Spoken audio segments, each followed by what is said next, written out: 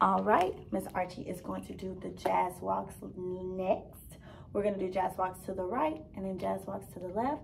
Let's remember, when we step out, we drag the second foot and cross it in the front.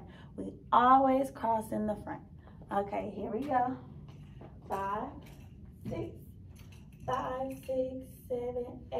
Out and cross. Out and cross.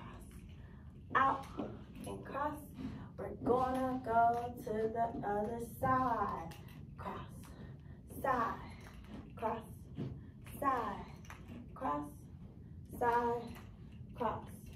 1, good. Okay, let us do it sped up this time. Here we go. 5, 6, 7, 8. Out, cross, out, cross, out, cross. Other side. Out, cross, out, cross, out, cross. Good. Okay. Now Miss Archie is just giving you a little reminder, a little refresher, so you could do it on your own to the music of your choice. Remember, our knees are in a plie when we drag, so it's easier for us to cross and keep our balance. You have to keep your core engaged. You can be a little sassy. You can give me a little hip, not too much.